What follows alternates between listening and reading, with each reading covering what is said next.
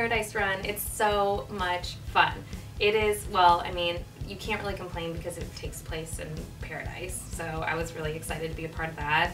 When I heard about the show, I felt like it really like hit that like 90s nerve in me where I was like, this reminds me so much of like all the game shows I loved watching growing up. Like, it's so interactive and it's so intense in moments. They're so active and the challenges are so fun and interesting, and definitely something that I would have wanted to try if I was given the opportunity, maybe next season.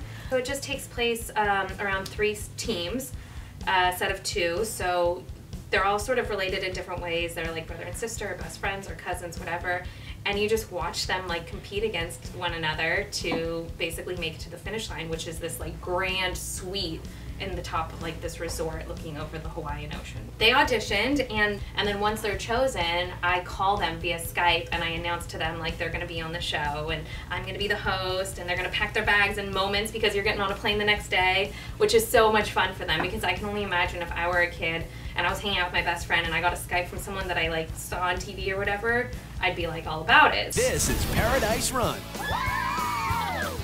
Weeknights, only on Nick. I just finished up talking to YSB Now. You're So Beautiful Now.